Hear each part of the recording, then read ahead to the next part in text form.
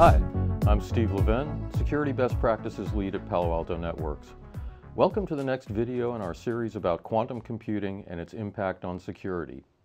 With me again are two of our Palo Alto Networks quantum technology and cryptography experts, Ritu and Phil.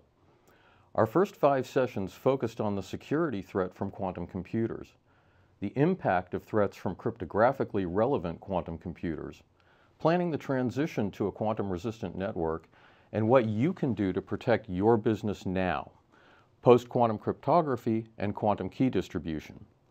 Today's session focuses on quantum random number generators.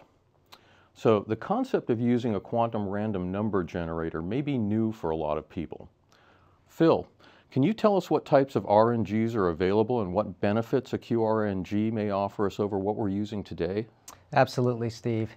If you take a look at this slide here, there's really 3 different types of RNGs, or random number generators. Definitely the most popular one and the one that's most widely used is what we call a pseudo-random number generator. And they're a software random number generator that's involved in many operating systems as well as appliances and things like that you purchase today.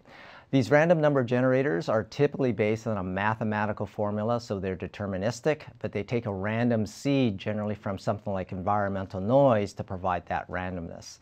So they've been around for a long time, but some of the negatives or the cons with this technology is that they are program generated. As I said, they are deterministic, and therefore a significant quantum computer with AI and things like that might have the ability to reverse engineer these random numbers, Steve, and then figure out the keys.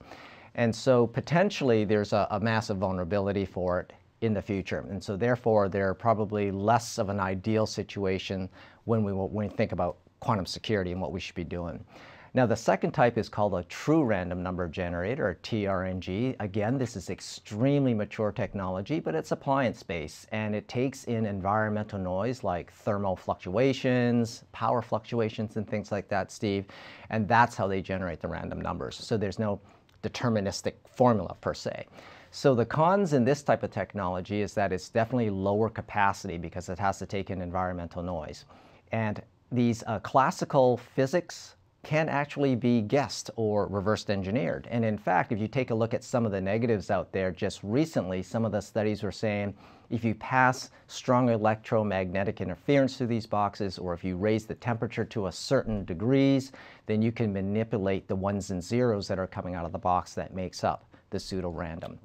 So the last one is called the quantum random number generator, and this is the latest technology. And the reason why we believe that this is superior to the other 2 technologies is that it's based on quantum physics, or the laws of nature. And so we're using photons, or elements of lights, refracting within a prism or something like that on a chip, and it's randomly scattering these photons, which are then collected, and they make up the random number, Steve.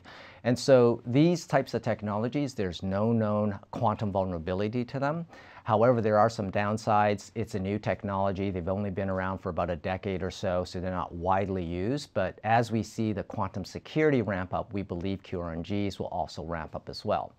The other thing is that they are, an additional cost. It's an additional hardware component. It's not free like a PRNG, and so you have to budget for it.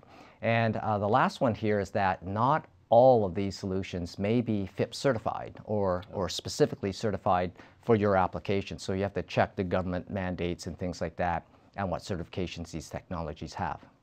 Well, from my understanding, most applications today use pseudo-random number generators, the PRNGs. And that's usually local to the application, for example, the operating system's random number generator. Now, Ritu, if we want to use entropy from a QRNG that's based on quantum principles, how can we do that today? Yeah, Phil just compared the different sources of entropy that we've been using, and to the newest, that's the quantum random number generator, or QRNG, which is based on photonics principle.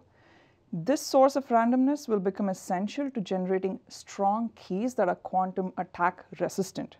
It's not just the cipher's migration to PQC and their hard mathematical computation that's going to help, but the seed material that goes into generating the keys that will also need to be hardened. And for that, we have a new era of entropy source. Quantum entropy is provided by an external photonic source in the form of a QRNG chip or a PCIe board generating entropy in either kilo to megabit range. And then there are also the QRNG appliances generating a very large amount of entropy in the gigabit range. One of these form factors are typically sought out for streaming quantum entropy to either hardware servers in data centers or to other remote locations today. And it's especially used for highly confidential SSL or VPN communications that need such higher entropy. Other cases have also been seen that we've seen are QKD, quantum key distribution devices that have a built-in QRNG chip or a PCIe board when they're used for site-to-site VPN communications. Some of the popular hardware vendors, of course, for QRNG are ID Quantique. They're largely known for their chip, their PCIe board, as well as appliances, especially adopted in the Asia Pacific or the North America regions. And then you have Quintessence Lab, another vendor also known for their PCIe boards. A few other mentions here, specifically a larger adoption in the European market, are for QSight for their PCIe board and chips and Crypta Labs for their OEM solutions. Today's options for QRNG PCIe or even appliances is somewhat critical because general purpose CPUs do not support QRNG today. And there's work still being done to explore if a PCIe board can be retro-installed into some of the older hardware, but still a very long way to go. So for the end user devices, there's some progress there that we can talk about, which is Samsung's Galaxy 3 and 4 smartphones, which are handheld devices, come with a QRNG chip embedded, but for very specific use case. They're used for master key encryption only and for some select applications. I also want to highlight that it is very simple for the industry to adopt a QRNG source, especially with a standardized secure API or SDK that can integrate with the QRNG vendor. It's now up to the network vendor or the server applications to support these API calls in their operating system. So this helps then make the streaming of the quantum randomness somewhat seamless and easier. Also, connecting to a large set of vendors becomes a lot more straightforward. So Steve, besides that, we have hardware, besides the hardware supplies, I mean, of course, there are companies that are built on the premise of QRNG as an entropy cloud source. These are called entropy as a service companies. These companies host a multiple of hardware QRNGs somewhere in a data center or a co-location, and they're able to stream the sources of random from each of these vendors, cache them in their cloud service, and then deliver it to an endpoint device on demand. Some of the entropy as a service vendors that I want to mention are Quantropy and Crypt, and I also want to call out Quantinuum. They're somewhat uniquely positioned since their source of entropy is from their own quantum computer with a high qubit fidelity generating streams of randomness. So even though these cloud entropy vendors exist, I have to say standards for EAS are still undecided. In fact, cryptographers from NIST and other global standard bodies are still evaluating if there are any security implications to streaming seed material on an insecure network like the internet. So for existing hardware or newer hardware of network devices and as well as servers, integrated QRNG or an on-prem QRNG appliance is the only good option that we have. But then I also have to think about what about all the other handheld devices or smart devices or personal devices that we use? How are they going to leverage the quantum entropy? So sometime down in the future, we will have to figure out an alternative, and I think perhaps the entropy as a service, which is the cloud-delivered entropy, could just be a good alternate option there. Wow, Ritu, with all these variations, is anyone actually working on standardization? Yeah, absolutely. So the NIST SP 800-90 series of documents supports the generation of high-quality random bits for cryptographic and non-cryptographic use. 90A specifies deterministic random bit generator, the DRBG mechanisms based on cryptographic algorithms. 90B provides guidance for the development and validation of entropy sources. And then 90C has the specifications for implementing the RBGs that include DRBG. 90A specifies a deterministic random bit generator, the DRBG mechanisms based on cryptographic algorithms. 90B provides guidance on the development and the validation of these entropy sources. And then 90C has specifications for implementing the RBGs that include DRBG mechanisms from 90A. And it also uses the entropy sources mechanisms from 90B. To summarize, 90C goes into the detail for the three classes of RBGs: the entropy device that is initialized from an external RBG, entropy source that's available on demand, entropy source that is continuously accessed to provide output with full entropy. So today's most quantum entropy providers are leaning on NIST SP 800-90C to define the construction of RBGs as well as the use of the entropy source itself. Well, a lot of our audience may be asking if this is all really necessary, since there hasn't been any widespread evidence that QRNGs are not sufficient for producing good keys. So what are your thoughts around this, Phil? Is this just a solution looking for a problem, or is it actually a problem? You know, Steve, if we take a look at history, right, there's been a couple of, I would say prevalent reports that we need to take a look at to answer that question. And so the first one I want to kind of bring our audience's attention to is the one that was done in 2012. And this is a study done and, titled Mining Your P's and Q's. If you haven't seen it, I highly suggest our audience go and take a look at this. It's an eye-opener. What the audience should understand is that this study was done on real-world SSL and TLS servers. And so the studiers took a look at 12 million of these different sites, and this is what they found. And so I thought this graph sort of summarized everything kind of nicely. And this is a lot of numbers, and the ones that I want to really bring out here are in these red boxes. And so if you take a look at these and you take a look at the percentages of the TLS servers and the SSL servers that were impacted, you could see that, some of them are fairly low numbers, they're below 1%. And all of these things that were caused by, weak entropy. If you had weak entropy, basically you couldn't produce very unique keys, Steve. Okay. And so this brought us back to the problem of repetitive keys. And so generally when you're out there to crack an encryption key, if you have things that repeat, then you can find patterns and you can use mathematical formulas to guess the factorization numbers that went into those keys, right? And so that's exactly how they're breaking them. So if we were doing our jobs right and we were truly using high quality entropy, all of these numbers should be zero, right? So here's another study that was done a little bit more recently, and this one was done by Keyfactor. And again, this one took a look at what was out there actually being used in a production world.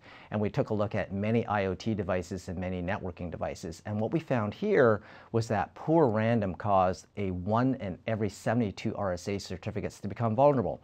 And again, the weak entropy, basically repeated entropy and things like that, went into producing specific keys in these certificates that could be reverse engineered by something called a GCD, or a general common denominator type of function, right? And so as much as we like to believe that this doesn't happen as often as we like, we can see by these two examples, Steve, that there is a lot of devices out there that are impacted. And so I did a little bit of further poking around, and just in the last, say, 12 odd years or so, and said, how prevalent does this happen? And so we're not picking on any one technology here, but these are actual dates and facts and the companies that were affected, right? So you saw Debian OpenSSL affected, things like PlayStation 3, the one in 2012 was a study that I just talked about, but even things like Bitcoin and large company routing systems like Cisco and even security companies are also impacted. So if the random isn't good enough, it does cause security issues further down the line. Well, this is really fascinating stuff. And you've really shown us how several studies have shown that the weak random can affect the quality of our ability to keep data private. So are there similar weaknesses on the symmetric encryption side? Yeah, that's a fantastic question, right? At the beginning of this video series, you saw that Rishu and I talked about some of the things that can affect both the asymmetric side as well as the symmetric side. And the general belief, like 4 or 5 years ago, was if you basically upgraded your AES from a lower key quality like an AES 128 and you bump that back up to the maximum quality of AES 256, you were secured from Grover's algorithm. So that was a belief until this study came out. And this is from ATIS, which is a telecom industry, and their report is extremely eye-opening. What they did is they ran a bunch of studies and mathematical tests against the ability of Grover's algorithm to physically break AES-256. And what they found out was increasing key size from something like AES-128 to AES-256 was only one simple factor. And the factor that made a bigger improvement in resistance to Grover's was the actual quality and the number of security bits of the random number. So let's have a look at some of the graphs that came out of the report that sort of proves their study. If we take a look at this graph, you could see that on the y-axis we have time. And take a look at the measure of time. It's based on a base of 10, and so it goes up rather quickly. But on the x-axis, we have the number of entropy bits, and these are good quality entropy bits. And you'll see that there's a major inflection point around 220 bits. And so when we get past 220 security bits, you can see astronomically it takes so much more time for Grover's algorithm to break AES-256. And so their best practice was to use at least 256 bits of good entropy to go generate these keys. Now, we also know that there's a lot of noise in the early qubits. We talked about that in our previous videos, and Rishi and I pointed this out, that basically says that this early technology, the qubits are not good quality, and therefore we have to invest in things like qubit correction and things like that make the qubit quality better. So this study also takes a look at good quality qubits versus poor quality qubits and said, if we were to run Grover's algorithm on these type of machines, how fast can we break AES-256? And so having a look at these two graphs that I'm showing you right now, the one on the left has time on the y-axis, the one on the right has the number of qubits on the y-axis, and then we have the number of entropy bits on the x-axis again. You'll see that if we're using a small number of entropy bits, it doesn't matter. These two lines of good quality versus low quality qubits are fairly close together. And as you move beyond 220 to 250 bits of entropy, you can start seeing the lines starting to separate. Now, the separation in these graphs are fairly small, but again, you have to take a look at what the y-axis is measured in. So once you get past 250 bits, say, of good quality entropy, it takes a lot more time and it takes a lot more qubits in order for Grover's to really get a hold and break AES-256. So this sort of proves that entropy makes a big difference in resisting a quantum attack. Well, thank you, Phil, and thank you, Richu, for giving us the context to understand the difference between QRNGs and other RNGs, and when and why you would want to use a QRNG as soon as possible. Today we discussed the benefits and drawbacks of different types of RNGs and how the weak entropy of PRNGs places private keys at risk. We also learned how to start using a QRNG today if you need to protect long-lived data that could still be valid when cryptographically relevant quantum computers arrive on the scene. So thanks for joining us for this series of videos about quantum computing and its effects on cryptography and your data security. And thank you, Phil, and thank you, Richu, for all the valuable information and context you've given us on a vast array of quantum security subjects. I hope you all have a better understanding of what quantum computing is and the threats it poses, how to secure VPNs and TLS traffic today, the importance of developing a quantum readiness plan and a quantum inventory, post-quantum cryptography, quantum key distribution, and quantum random number generators. Stay tuned as we expand this series to cover more quantum concepts. And stay safe, everyone. Quantum's coming faster than you think.